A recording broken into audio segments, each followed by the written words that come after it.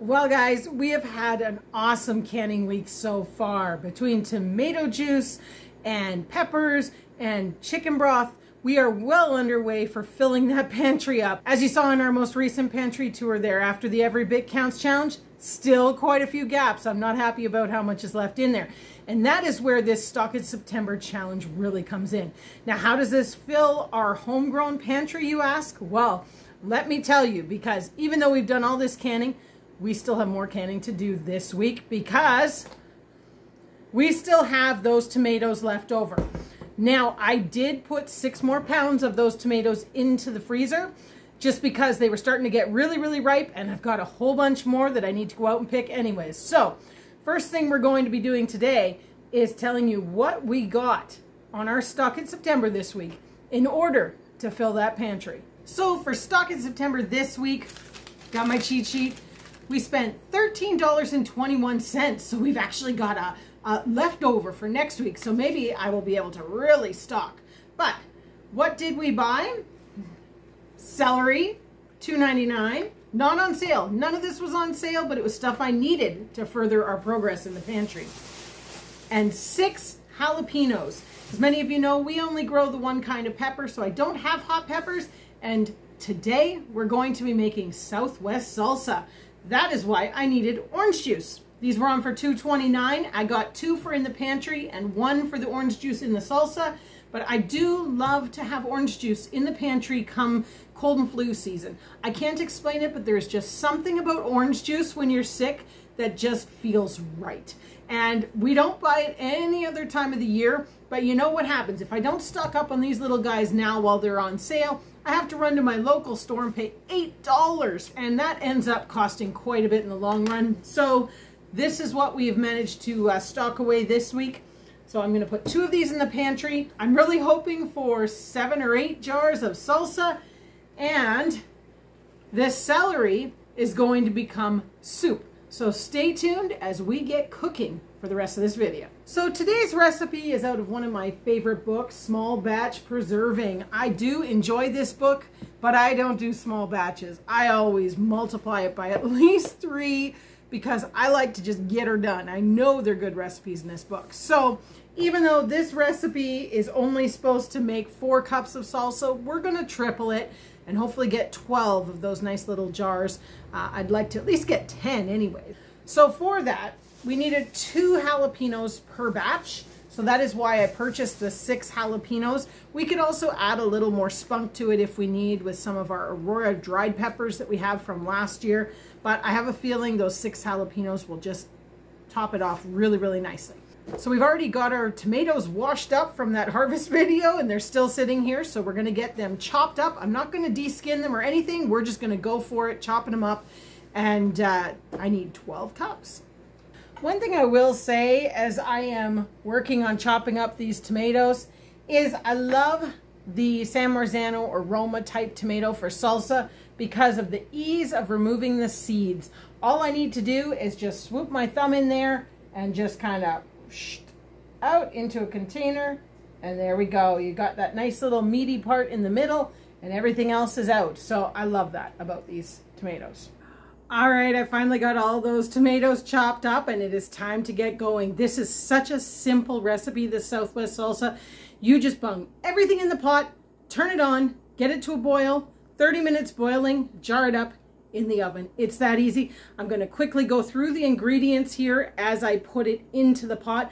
One thing I will say is I like to chop all of the vegetables by hand, except for the garlic and the jalapenos, because I like it to be a chunkier salsa. That's just the way we are around here. You could run it all through the food processor if you'd like. It just makes it a really fine kind of mush.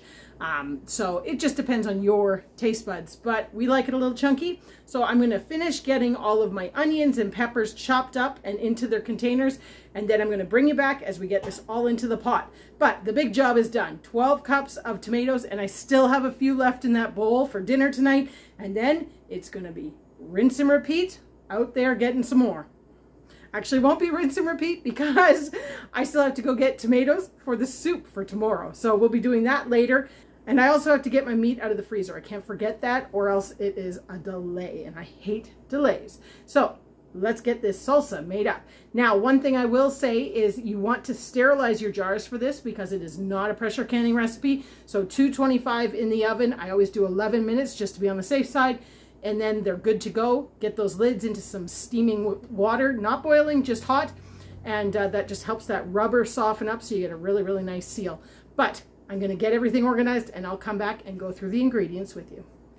All right, so here we go. So we have our 12 cups of chopped tomatoes, 3 cups of chopped onions, 1.5 cups of sweet red peppers, 1.5 cups of red wine vinegar, 6 tablespoons of orange juice, 3 tablespoons of lime juice, 9 cloves of garlic, and 6 jalapenos. Now I did these in the food processor to get them nice and finely chopped. Now the last ingredient to go in this pot besides our tomato paste right at the end is cilantro. Now it calls for 3/4 cup of fresh cilantro. I suck at growing cilantro. I've never been successful at it. It always ends up being coriander. So I have dried cilantro that I've bought. Now I'm kind of winging it here. Normally I would buy fresh, but the fresh just looked like garbage. So I bought dried, and I'm thinking to go with 5 teaspoons. What do you guys think? I'm going to try it. We'll see how we feel about it after that, but I'm going to go with 5 teaspoons of dried cilantro. I'm really hoping I'm not disappointed with this decision. You know what? I'm only going to do 4 because that's a lot of cilantro. That's it. We're going to get this to a boil. It needs to boil for 30 minutes, and then we put the paste in and bring it back to a boil for 2 minutes before we jar it. Wait a minute! I didn't put the rest of the ingredients in. I got distracted by the cilantro. We still need 3 teaspoons of sugar and 3 teaspoons of pickling salt, or coarse, like, or a sea salt, something like that. Non-iodized, basically, is what we're going for here. So I'm going to get those in, and then I will bring you back when it is time to add that paste, and we'll see how it looks and tastes then. All right, guys, so we have been our 30 minutes. It's still a little bit on the runny side, but we are going to add our tomato paste and then let it go for a few more minutes and see if it thickens up. One thing that I did do while this was cooking up is I went and got my 4 pounds of ground lamb for our soup. So we'll be coming back to that after we've canned up this and made dinner. So the last ingredient to go in is 3/4 cup of tomato paste. Now this is homemade tomato paste. I have in 1 cup jars. So to be honest, because of the head space, it's actually a little less than 1 cup anyway. So I'm just going to put the whole thing in, and I think it's going to work out perfect. So let's do that and see how thick it ends up. And there we go. You can see it's still needing some more time, but that paste has to boil for 3 minutes anyways. All right, we are ready to jar it up. We want to take it to a 1/2 inch of head space.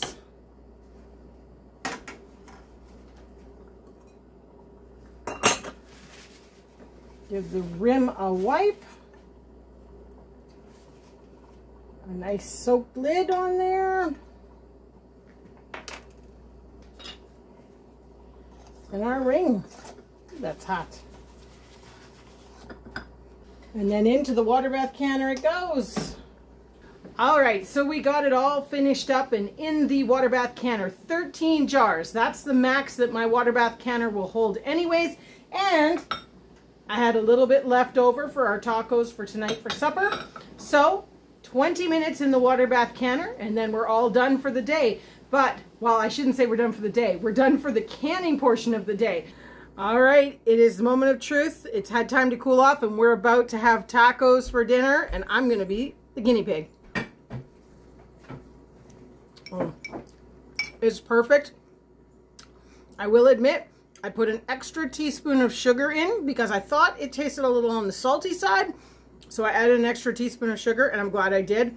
It's perfect, just enough kick for us. You might like to add a few more jalapenos if you like a little spice, because this is not spicy. This is quite mild. But it's wonderful. We're going to eat dinner, and then we're going to go pick tomatoes. Well, I need 12 pounds for this recipe, and I think we are there with this bucket. But one thing I'm seeing out here is our tomato canning is not complete. Check this out. Look at all of these tomatoes. They're all falling on the ground and ripe and ready to go. So it looks like we're going to be continuing the tomato canning saga. So I definitely think this is 12 pounds. It's pretty heavy and they don't want to stay in the bowl. I should have brought a bigger bowl. All right, guys. So we're on to day 2 of the canning project here for Stock It September. Yesterday you saw us. We made 13 jars of that Southwest salsa with those jalapenos. Now granted, I know there's other products in there that I purchased previously for the pantry, like the red wine vinegar, things like that. So obviously there are other things that get purchased, but we're just focusing on what I purchased to finish these projects and what I can use here to then get those into the pantry for a stocking in September to see us through the winter. And today is no different. We're going to be making my lemony basil soup. I do have a video on this already, which I will link above, whichever side it comes in. And I know I'm terrible at that, so you might have to check below. But we do have a more in-detailed video on making this soup. In that video, I used rabbit meat. Today I'm using lamb meat because that is what we have plenty of right now, and I'm trying to get it out of the freezer. So that is where we're at right now. We're going to get our lamb meat frying up and we're going to go through all those tomatoes and get them through the juicer so that we can get on with making this soup. But what are we using from Stock It September for this soup? Celery. That's right. $2.99 for this thing of celery. This thing. Bunch, I guess. Cluster. This bunch of celery, $2.99. And what I'm hoping to get from this is 7 meals in the pantry. 7 1-liter jars. I'm probably going to skip ahead on a lot of parts rather than bore you with the details. But first, we're going to get our meat going and our tomatoes juiced, and then I'll bring you back. All right, so our meat is all cooked off, drained of all that lard. Now, I typically use something like a taco seasoning, or James makes up this seasoning that he puts on potatoes that is fantastic. Maybe one day he'll share it. I've kind of done a combination of both in there and it smells amazing. So next is getting all of our vegetables ready to go in the pot. Another thing that I should quickly mention is that if you do not have a pressure canner, this is a pressure canning recipe. If you do not have a pressure canner, you can do this in a water bath canner. You just need to omit the meat. So basically all the vegetables, the tomato juice or juiced tomatoes, that sort of thing, no problem at all. And it'll be 35 minutes in a water bath canner for half pints. I think it's 45 for full quarts. I will double check on that. But we are doing this as a pressure canning. So in the end, these quart jars are going to need 90 minutes in the pressure canner. Now this is the wok that I cooked my meat in. So normally you would put a little bit of olive oil or butter in the bottom of that pan, but I still have oil left from my meat. The first thing we need in here is our 4 cups of onions. And you can see how nice and finely chopped those are. I will admit I used the Cuisinart or the food processor to get these all done. Even my carrots I did in the food processor because it is so much quicker and easier than trying to finely chop everything. 1 cup of celery. Now I've crept a little bit over. We're probably closer to 1.5. But that's the beauty of these recipes. They are flexible and quite forgiving. So you work with what you got. And if you've got an extra stick of celery, get her used up. Now I'm going to let this onion and celery cook for a little bit just to get those onions kind of translucent. As I've said before in numerous videos, I don't like my onions to not be at least a little bit cooked before they go into the pressure canner. There's something about the flavor for me, and I prefer them to be really soft. And there you go. You can see those onions and everything are just perfect. Now we're going to add, it's supposed to be 2.5 cups of carrots. I've got about 3 and a bit, and you can see how perfect they worked up in the food processor. Some bits are bigger, some bits are smaller. It just makes for a really nice soup, I find. And the last thing to go in here is our garlic. We need 6 cloves of garlic. As all of you know, we grow and eat a lot of garlic, so I've got 8 here. And then we're just going to give that a few more minutes, put it into the pot with our meat, and get our juice in there. All right, so while those vegetables were frying off, I got my herbs from the garden and have got them into the cup. Basically what you're looking for is 1 cup pressed down of, whoops, as I throw some on the floor, of basil and parsley. You could swap this out for whatever you'd like if you have oregano or if there's a different type of herb that you really like. Fenugreek is a really nice one too that you could put into this soup. And it calls for 1 cup chopped. So I always kind of bulk it out really, really thick so that I know I've got enough flavor going into the soup, because more herbs and flavor, the better. 4 teaspoons of kosher salt. Really, there's very few ingredients left. I'm looking, I've got my cheat sheet here, and I'm like, there really isn't a whole lot to put in this. So we need the 4 teaspoons of kosher salt. It calls for a 1/4 cup of sugar. Now, we're not going to be doing that today because we're going to be putting in our powdered stevia. And we're finding 1 teaspoon is about a cup. So I'm going to do a 1/4 teaspoon of our stevia powder in here. It's another way that we use stevia here. It's just that green plant dried and powdered up in our coffee grinder. It works amazing. Then 2 tablespoons of finely shredded lemon peel, which I do not have. So we're skipping that for today in this batch. I do prefer it with it, but I don't have any, so we're going without. And then 3/4 of a cup of lemon juice. That's it. One thing I really have to say is what I just did there with the stevia powder, that is the ultimate way that we are really cutting the sugars out. All those little meals where you put that little bit of sugar. For example, coleslaw dressing, instead of sugar, I use the stevia powder. Lemon poppy seed dressing, it's the stevia powder. James even made chocolate chip cookies with stevia powder instead of the sugar. They were green, it was interesting, but still tasty, and I'm going to touch on that once we've tweaked it a little bit more to get it perfect. But I absolutely love growing the stevia, and it certainly works great for helping reduce the sugar intake that we're having here on the homestead. All right, we are just about to boil, so I am going to add that basil and parsley in. Didn't chop up as finely as I would have liked, but it will be just fine. There, and we'll just give that a stir in. We'll get that back up to its boil, and then we will jar it up. You can see in the back here the steam coming from my lids. They are just simmering in their water there. They got a bit of basil in there from our tipping over the herbs. All right, so we have those 7 jars in the pressure canner. 90 minutes for quarts, 75 if you did pints to be able to take them for lunches or something like that. I even had enough left over that I'm cooking this off now so that Chris and I can have it for lunch. Perfect opportunity for a taste test, although it's a little late as it's already in the canner, so I'm not going to be changing it if it needs any changes. We'll have to do that at the time, but usually this recipe turns out absolutely perfect. So I will bring you back once we've got those out of the canner, and we'll take a look at what we achieved in this Stock It September. All right, so you can probably hear the pressure canner bubbling away. We're up to temperature, so it's time to relax for an hour and a half. That's my favorite part of pressure canning, I think, is the hour and a half. You gotta wait. Now, I mentioned we're having this soup for lunch, so I'm gonna give it a try. The ultimate question, was there anything that should have been added? Hopefully not. Oh, it's pretty good. It is pretty good. I know I say that all the time, but it's my cooking. Of course it's good. I love it. That's why I'm sharing it with you guys. But the one thing I'm going to say is we've started watching the salt intake, and previously I probably would have added more salt to that, but today I'm going to resist the urge and behave myself and just eat it as it is. So we're going to have lunch with a smoothie. You can kind of see it behind me.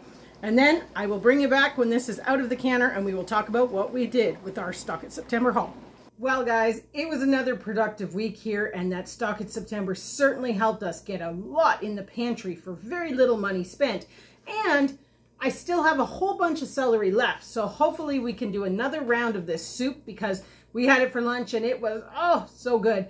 And it is one of our favorites. The kids always, if you ask them to go choose something for lunch, they come up with lemon basil soup. It happens all the time. So believe me, I've done it before and had close to 60 jars, and right now I've probably got about 14 or 15 in total, considering I still had some left over from last year. But, am I starving? What? My starving cat. So these 7 jars are not going to make it the distance. So we're definitely going to be making some more as those tomatoes ripen.